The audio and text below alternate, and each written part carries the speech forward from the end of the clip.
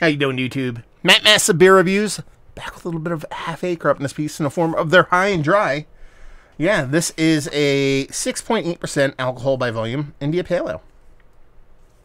What's the date on this? I didn't even check. Ooh, 7/20. 3 weeks old. Nice. Ripple in Stillwater. I don't know what's Stillwater. Ripple in Stillwater. It's probably from the song or something like that, right? Yeah. I love Half Acre. I do. They make great beers. Now, this is High and Dry. I assume it's going to be a hoppy beer that maybe finishes relatively dry. That's my assumption upon reading the label. Reason why I picked it up. And plus, price point wise, I think this was like $13. So, hell yeah. Label wise, it's cool. It's like a dolly kind of thing going on. It probably means something to somebody, or somebody knows something about it. I don't know, but I do not. That's what we call clear beer. Sure, there's a subtle haze to it. You know, it's not just all that kind of chill haze on the outside. There's a little bit of haze to it, but for all intents and purposes, this is a clear beer by today's standards. Index finger, white as white could be head, fluffy creaminess going on, and that just washed out kind of amber kind of look to it, like pure amber, like what you see, like a mosquito stuck from the Paleozoic era. I mispronounced that and probably got the wrong era. Anyway, yeah, let's see if we can get a nose.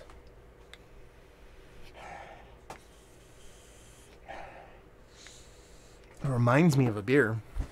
What does this remind me of? What does this remind me of? Oh, I don't know.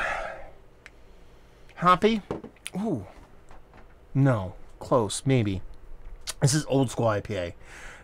Old school, new school IPA. This is not, like, it's not heady. It's not sip. It's not fiddle, but it's like flower powery kind of in its old schoolness in the way it's coming off. So it probably is kind of a fully attenuated, kind of juicy, but not over the top crazy IPA. That's what I'm guessing here. Pale ale vibes in the nose, citrus, mango, even a little bit of stone fruit. Running the gamut here. Nothing's too electric. Nothing's overly super juicy. Nothing's bittering. It just has this nice fruitiness to it. Super crisp. It smells like it's super well made. It's Half Acre. Let's just dive in. Cheers.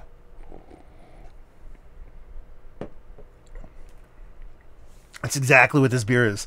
This beer is from like 2008 in the most prettiest way MFing possible. That's exactly what this beer is. This beer is flower power. What this, let me rephrase that. This beer is what I remember flower power being the first time I had it. Does that mean flower power has changed? No. Is that me saying I have changed? Probably most likely, but we all change. Beers change, times change, palates change. But this is what I remember, and I don't want to single out flower power. It's in that vein. It's in that vein of the beers that were coming out when the headies and flower powers and the beers like that were coming to a head. This is exactly what that kind of profile was. That wanted, very coveted kind of profile. I mean, it has a cleanliness to it that is kind of like a West Coast Pale, West Coast IPA. There's a softness to it, a little softness to it. That's your new schoolish coming in there. I mean, it's more crisp than it is kind of turbid, obviously, just by looking at it. But the mouthfeel, there's some softness there. There's some lushness to it. The way the actual beer comes off on the fruit side of things, it's not juicy, but it gives you those ideas of what juicy was, especially back in the day.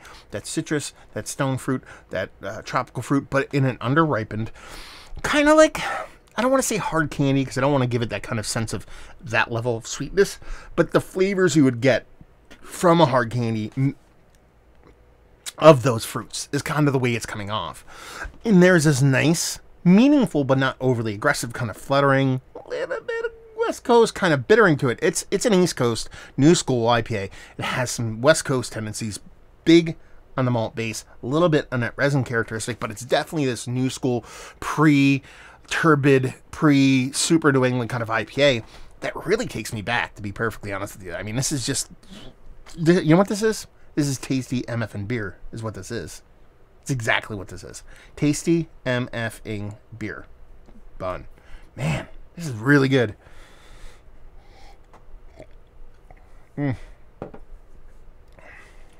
Beautiful mouthfeel. And that it's drinkable, but not heavy. But it's aggressive enough, dense enough. Everything about it. I love this beer. I absolutely love this beer. I love this beer. There you go. End of review. Shut it off. No, but yeah, I mean, it's giving me everything I want. Listen, I mean, I love big, huge hazies, man. They're absolutely fantastic. I love them. I love them. And I love West Coast IPA. But I like a lot of different kind of beers, man. And these are the ones that are few and far between nowadays. At least when I look for them, I have a hard time finding them. And to get something like this off a shelf, relatively fresh, less than a month old, from the Midwest, here, and I bought it in Pennsylvania, and just drinking like this, it's an absolute gem of a beer, and the stuff, honestly, I want to drink more of. Yeah, that's it. Yeah, perfect balance between all those kind of three kind of fruit components that come off as that kind of, like I said, that hard candy kind of flavor, not necessarily with the sweetness, sweet enough, but not overly, by any stretch of the imagination, not overly sweet. Nice kind of soft West Coast kind of vibes, kind of backing up that fruitiness. Mouth feels fantastic. Is this one of the better IPAs that I've had as late? Yes.